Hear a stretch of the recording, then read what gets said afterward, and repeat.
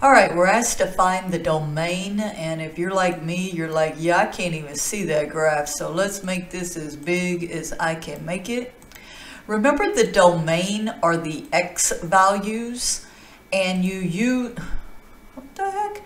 You use a parentheses when the point's not included, and a square bracket when the point's included. So if I can read this, I think this is 6, 7, 8, 9, 10, yes. So I'm looking at the x values, look like they start and contain -6.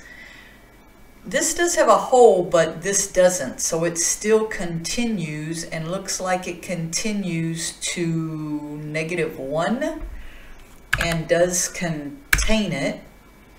And then union, I don't know if it'll let me type that, so let me do that.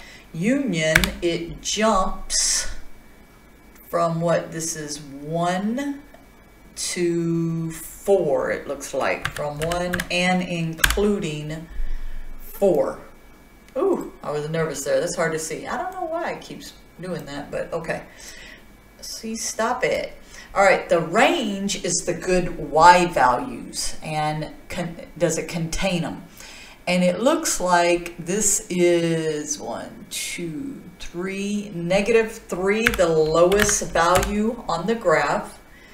And there's no holes, so it continues and goes to, what is this, 5, 6, 7 perhaps?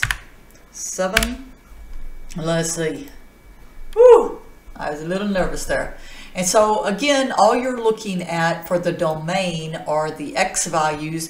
And the only time this will get weird, like let's say that this would have stopped here, then you would have had, it wasn't a smooth continuous x values. In other words, no jumps, and the same with the y values. It didn't jump here because this y value and then continued up.